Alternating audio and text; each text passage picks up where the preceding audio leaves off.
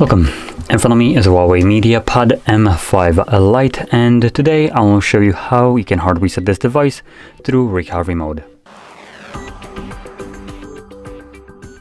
Now, that being said, this will also allow you to get rid of a screen lock, so if you have one set that you don't know, you can remove it this way. Now, with that being said, let's start off by turning off our device. So we're going to hold our power button and there we go. And then select power off. And when the device turns off, you want to hold your power button and the volume up at the same time. After a moment, you will see a Huawei logo on the screen, at which point you can let go of the power button, but keep holding volume up.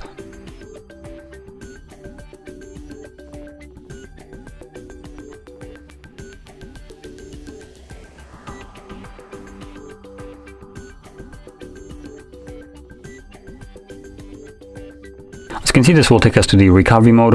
I'm gonna kind of cut off the top of the display, but there's nothing there, as you can see.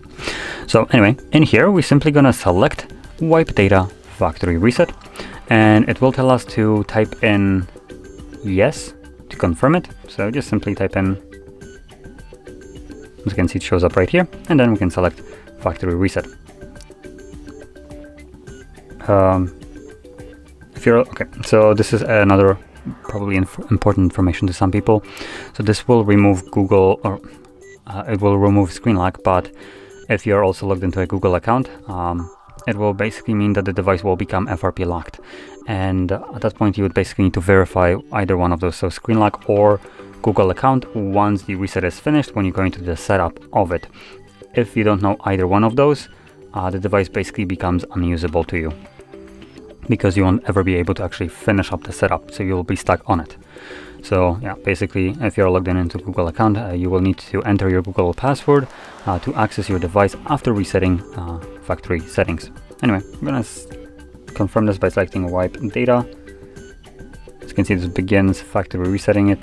I believe it only gets like 10 or 20%, something along those lines, and then it automatically becomes finished. Or a little bit more. Oh, there we go. So about 23. And once it's finished and you're taken back to the main page right here, you want to simply select reboot system now.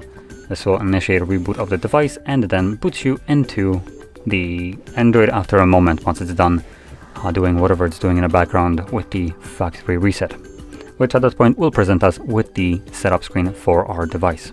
So I'll be back once that is visible for me.